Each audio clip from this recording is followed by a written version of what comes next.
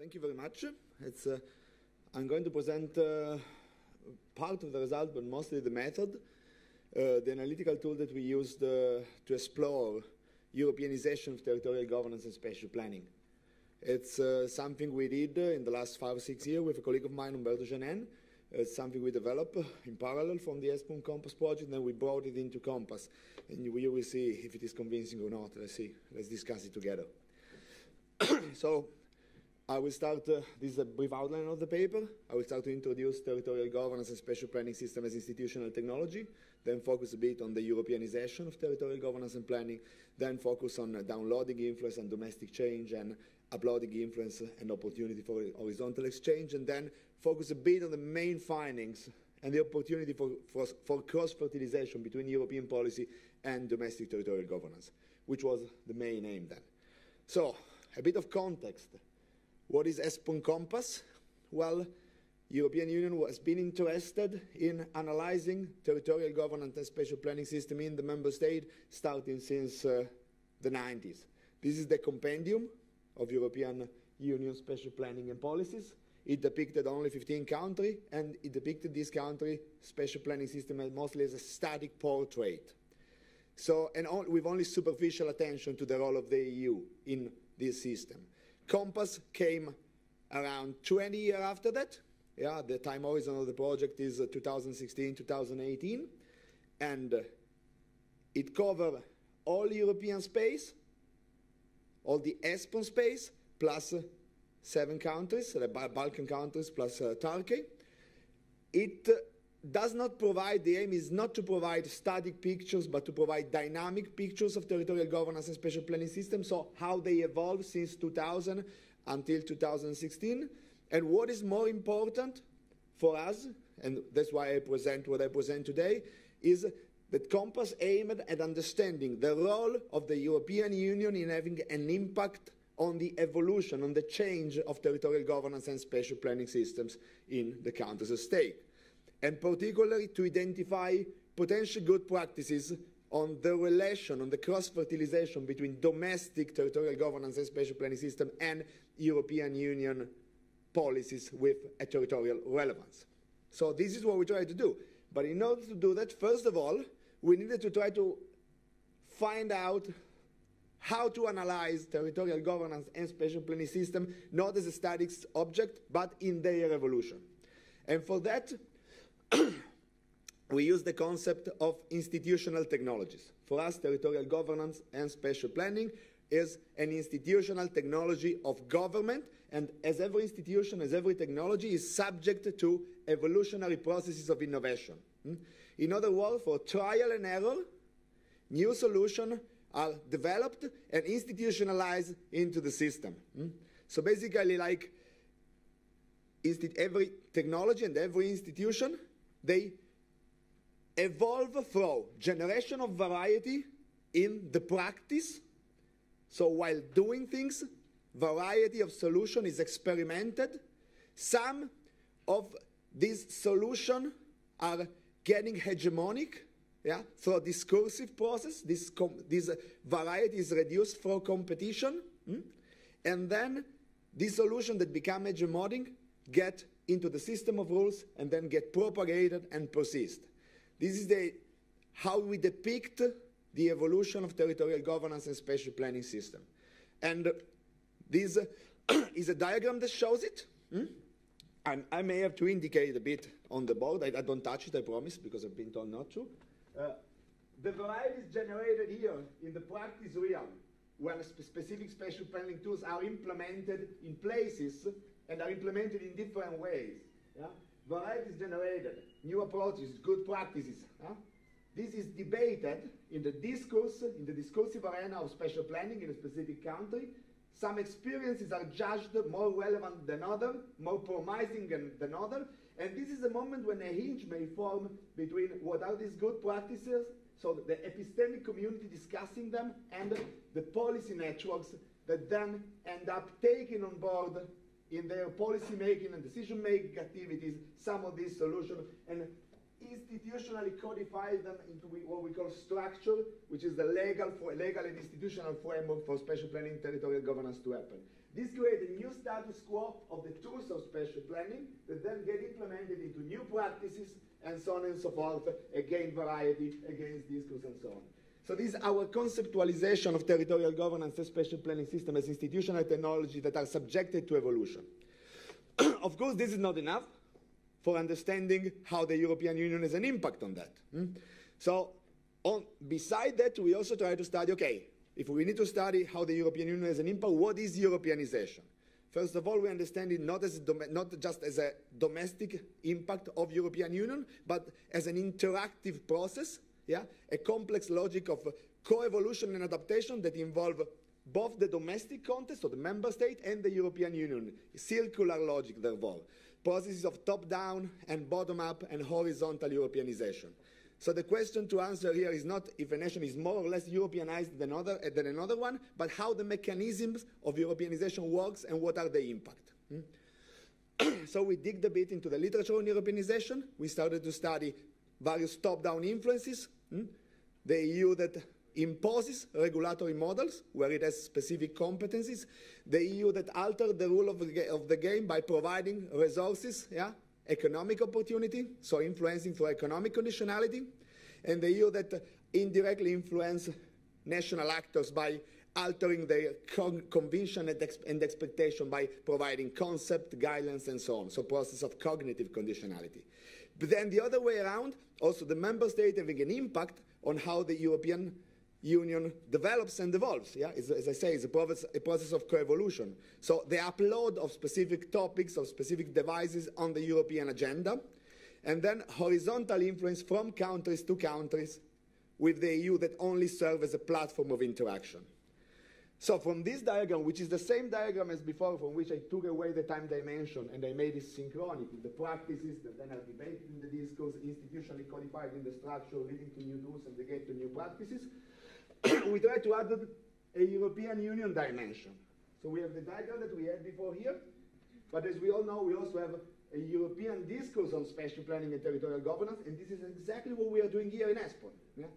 Discussing good practices, presenting handbooks for doing things in a specific way or in another way. Then we have a structure of European Union territorial governance, which is rather weak. There are no spatial planning competencies, but there is a social, economic, and territorial cohesion in the treaty, and therefore the EU can do some territorial action. Then we have tools, which are not regular plans, not zoning, no land use, but for instance, European Union regional policies, for instance, integrated territorial investment, for instance, LEADER, for instance, community-led local development. So from this diagram, this is the analytical tool that is the subject of this presentation. We try to understand every possible relation that link European Union and the member state in the field of territorial governance and spatial planning. And now I'm going to explore with you these links. First, we have what we call structural influence, for which the EU imposes regulatory models to which national devices must adapt. This is a process of transposition of European Union rules and regulations. So from European Union structure, for instance, strategic environmental assessment, or Nature 2000, or habitat and bird directives, they are directly either imposed or transposed in the member state, and they do have an influence on domestic territorial governance and spatial planning system. This happens for environment, where the EU have competence. It happens also for competition. It may happen for transport. It happens for energy, where the EU has some competences. Sorry. Then we have influences from the tools, which are mostly financial resources distributed back from the EU to the member state, that have an influence in the practice of spatial planning in the member state. Why? Because the EU territorial governance practices autonomously from the member state do not exist. European Union tools and incentives are implemented directly in the practice by the member state. And by doing that, they alterate the logic of domestic actors in doing their own practice at home, and therefore may have an influence on how territorial governance and spatial planning evolve. For instance, if there is cohesion policy, domestic actors need to take this on board in their domestic practices, and therefore they may change how they do also their regional planning and regional policy at home. A third top-down influence, which we call top-down discursive influence, comes from the European discourse, meaning reports coming out from ESPON, but also meeting, for example, European Special Development Perspective of the territorial agenda of the EU, or even Europe 2020 strategy. So all the documents produced in the European Union, what we call knowledge arena, that may or may not include the concepts that are taken on board in the domestic concept. For whatever reason, for vested interest of domestic actors, or for genuine persuasion that they are good concepts and they are useful in the domestic context. So these are the three top-down influences that we explored. We also try to explore bottom-up influences, which is the first one that I present is bottom-up discursive influence, which is the reverse side of what I just presented. So actors from various domestic contexts that try to influence in European Union discursive arena what are the hot topics on the agenda, what the European Union should deal with in its own cohesion policy, for instance. This happens, for instance, in the national territorial cohesion contact point, or in the urban development groups. So in this arena, where the main concept of European Union special policy are forged and developed. Some actors are more powerful than others in this arena, some actors are more engaged, and so on and so forth. And then we have a last bottom-up influence, which we call practical influence, which is basically, this is really what we're doing in ESPON. So it's European Union discursive arenas that try to understand from domestic practice of implementation of European Union policies and tools, what are good practices? So for instance, integrated territorial investment, in which place are they implemented in an innovative way? So then we can take it on board at the European level and make it a status quo for the new programming period. This is taking example. Of course, there is a lot of reporting going on the implementation of cohesion policy and all the other initiatives. I don't know how the links between this many report and the influence they have on policy making is working. And apparently, according to the result of the project, not too much, but still. Okay, these are the 5 influences. There is still one influence that I mentioned before, which belongs to that, which is horizontal. So, from practices from specific contexts that are considered good practices, they are elaborated and considered good practice in European Union discourse document, for instance, a ESPON handbook on territorial governance.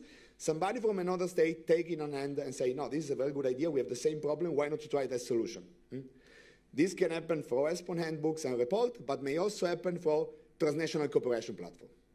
So the European Union has the great merit to create this platform for which national actors are interacting and sharing knowledge. Urbact, from Interact. Okay, this is the tool that we use to conceptualize the various top-down, bottom-up, and horizontal influences that run from the EU back and forth to the member state and from member state to member state. Then we try to explore those. We try to use this analytical tool in order to explore Europeanization in the ESPON Compass project. So this is just a diagram that summarizes the tool so that you will have it when the presentation is put online. But what are the results? First one is the Europeanization is not an explanans, but is the explanandum. So basically, it is a problem that needs to be explained. It's not a solution. It's not something like that, okay, country is Europeanizing. Getting homogeneous is a good way. No.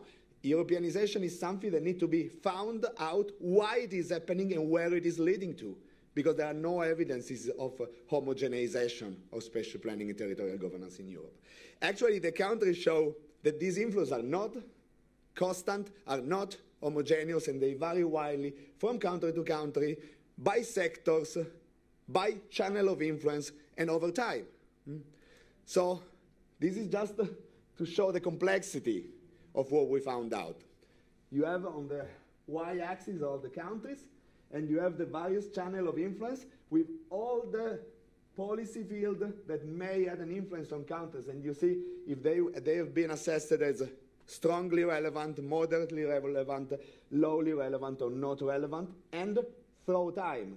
If between 2000 and 2016, this influence has been mostly increasing, mostly contacts, mostly decreasing, or swinging, yeah? Going back and forth from relevant to not relevant, so being episodic.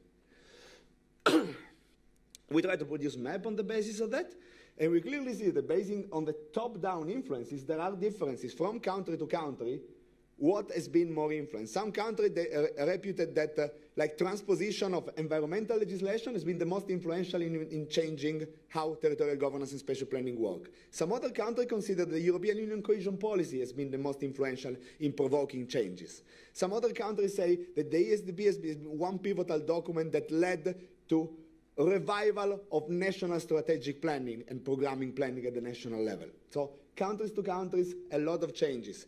But generally speaking, top-down influences are more evident. Stronger means probably more evident, more easily recognizable than bottom-up influences. Because on the one hand, you analyze one-to-one relation, so European Union to one single member state. On the other hand, when you analyze bottom-up influence, you have to understand 28-to-1 relations, so to enter the competitive game through which European Union agenda gets formed. Still, the impact of legislation is more uniform according to the respondent to our survey, in the sense that transposition must happen, and must happen in a specific way. The impact of policies is more varied, and somehow it relates to the magnitude of the financial means. So in countries that receive more money, the impact is reported to be greater. In countries that receive less money, the impact is reported to be minimal. And the impact of the discourse, of course, because of its application, is drawing from it, is completely voluntary, is even more variegated. But what is interesting is that anyway, no homogenization of the responses to EU stimuli has been found out. No homogenization at all. Because the peculiar domestic tradition and culture of spatial planning, that are the other part of the ESPON Compass analysis that I don't talk about today, so the analysis of the system as such, is predominant, is preponderant in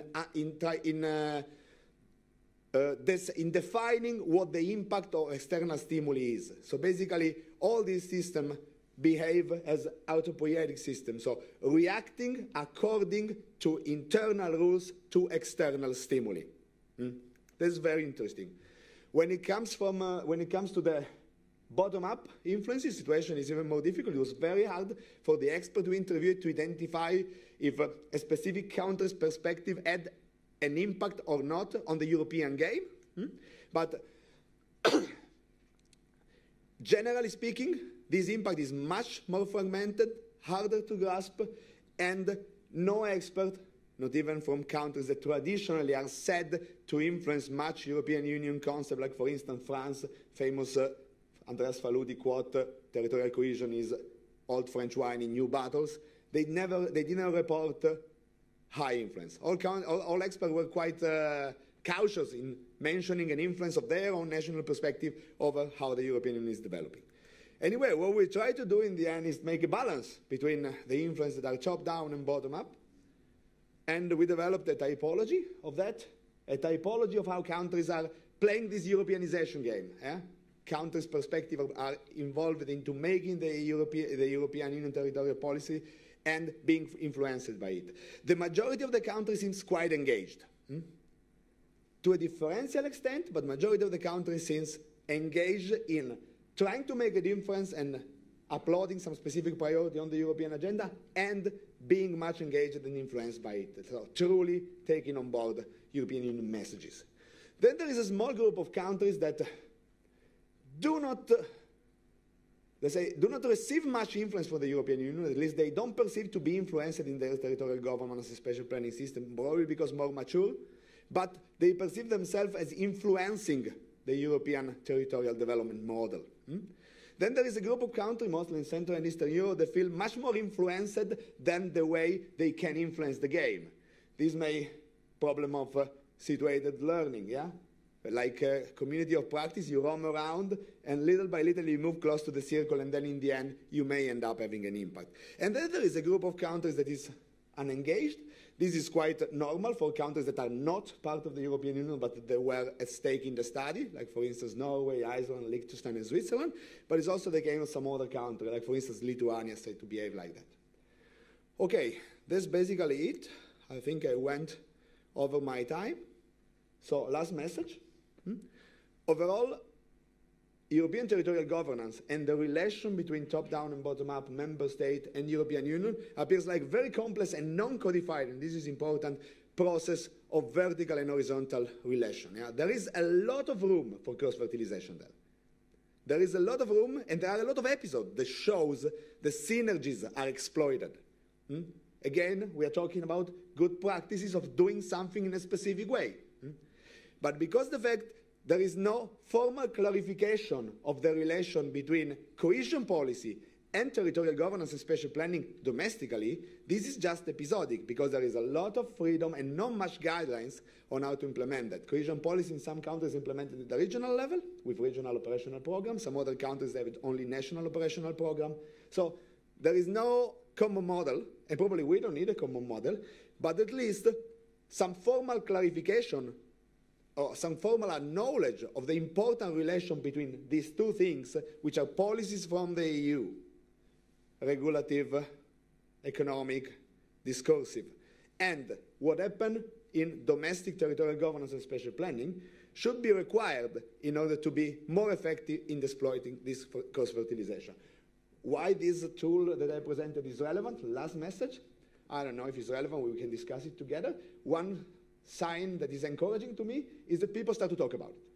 People start to talk about Compass, and people start to ask us, from the consortium that did Compass, to present it. We were invited to present it at the National Territorial Cohesion Contact Point meeting in Austria. That was a month ago, something like that. We are going to be presenting this to the Italian regions in a month or so. So there are groups of people that are decision makers and policy makers that are interested in the result of the process because there is probably genuine interest in how to exploit this cross-fertilization, how to create synergies between what the EU is doing, how to create a positive sum game. So maybe this is the reason why I'm here to present this thing today. Thank you very much. Thank you. Thank you, Giancarlo, for this very concise presentation of the tool. I think it's a very interesting look at the influences, top-down, bottom-up, on the spatial planning systems. Perhaps maybe someone has a question related to the presentation. Now it's the time to ask. No one? Maybe then I'll take a... there's a question here. A mic.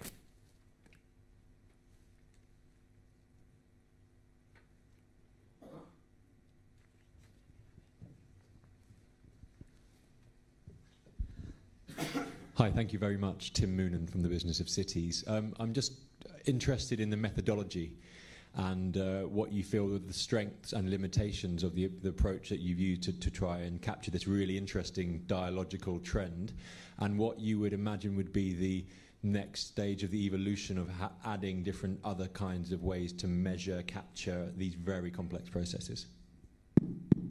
Yes, it does work. Okay. So, we have the analytical model, and it seems to work. I think the weakest link is probably the methodology for data collection, the data we collected, because it is an ESPON project. There's a limited time span. It's limited in resources, of course. So basically, what we did is for each country we had one expert that then was chained with a group of around between 3 and 10 experts doing interviews on his own in focus groups. So the point is that the knowledge that we have is partial. We didn't look into the practices ourselves. We have someone in each country that look into the practices. So there was a moment when experts from every country needed to understand what we were asking to. And it was not only this relation, but also the complete analysis of the evolution of the system, with or without European Union influences. So the point is, we had a methodology, we needed to get people buying in our methodology, and then we needed these people to answer, we needed to be lucky to receive homogeneous answers from everybody. So in some cases, it didn't happen. So we had to go back to the expert and ask for more clarification and so on. So I think we have good quality data, but it could have been much better. So I think next step would be to increase the time dedicated to collection of the data, because we did also a lot of time on analyzing the data we received, but this is okay. But to increase the time for collecting the data, to ask to more people. For instance, we have regionalized the country like Italy, or Spain, or federal country like Germany, where spatial planning and territorial governance is very heterogeneous from one place to the other. And we couldn't really grasp that in our analysis. I mean, there is something about it, but we couldn't grasp it to the full extent. So I think this is the main problem. Thank you, Giancarlo. Now, yes, go ahead. If there's still time. We are short of time, but I think we should ask questions. Hi, now it's the time. I'm Annelies van Noort. I work at the Flemish Department for Environment and Spatial Development. I actually have two questions, if I'm permitted. First question is really about the presentation. Well, you said there is less bottom-up influence than top-down influence, but do we actually need more bottom-up influence? And if yes, it's more of a rhetorical question, but if yes, how can we stimulate more bottom-up influence? And my second question is more related to the Flemish situation, because you're speaking of spatial planning systems, but in Flanders, no, that's not the question I want to ask. In Flanders, we are merging spatial planning policy with environmental policy, and I'm wondering if in your research you have come across more countries or regions merging those two policies together, because we know in the Netherlands they're doing the same thing, but I don't know if there are any other countries in the EU doing that at the moment. Thank you. Okay. Yeah, thank you for your question. About the second question, I'm afraid I'm not really good in answering that, in the sense that we did find everything and more in analyzing countries, and we did try to figure out how various issues gets more or less integrated through time into spatial planning, and environment is one of those. So there are countries that are integrating environment into spatial planning more in these years. If you ask me now which country, then I cannot say, and then you will probably have to read the report, which I assume is going to be published very soon. But about your first question that I find very interesting is, I don't know if we need more or less engagement. I know that we need even opportunities of engagement for all the actors. I think this is very important. I think that there is no European policy without the engagement of the member state. I think that there are the member states that are shaping the European Union, that have been shaping the European Union through time until now, and they keep doing that. But I'm not sure that there is an even acknowledgement about the possibility of shaping and how to do that. It is clear that to find out from our expert how a specific national perspective influenced the European perspective, it is difficult. So probably this is one of the reasons why evidence show that bottom-up influence is much lower, or at least more fragmented than top-down influence. But it is also true that doing parallel research on this topic, I usually find that there are some countries that are not feeling the added value of playing the game and trying to push issue on the agenda, while some other are. And to share at least the message that proactively trying to negotiate in European Union arena and present your own topic without just sitting on the fence or being refrained in doing so, it will be a positive game for everybody. More discussion and more debate of what happens there will also help European Union institutions to deliver better and more functional policy that in the ultimate analysis do what Andy Pike was saying this morning. So providing answers for all the European regions, differential answers, the place-based approach that Barker was advocating. I think this is what we need, but we need engagement from bottom up to do that.